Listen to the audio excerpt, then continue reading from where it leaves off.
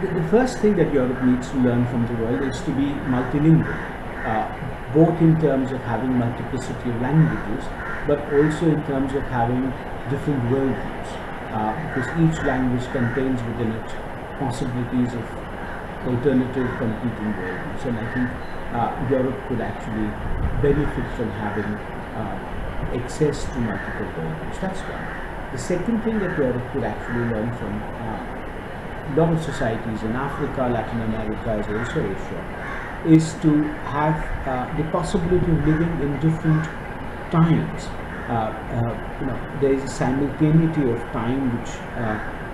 Europe has lost, because the European society seems to be living in the present or in a unified time perception, while large part of African and Asiatic societies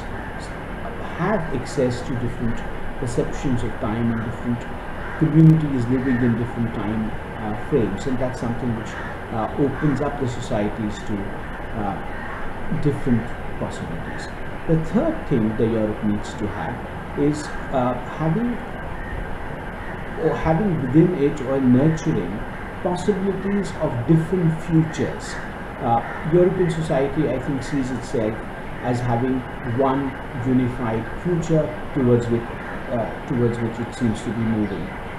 while a lot of the other societies have a notion of an open-ended future, but open-ended futures that are competing worldviews and competing ideologies which open up different kinds of possibilities about the trajectories that these societies could take. So I think these are three large things that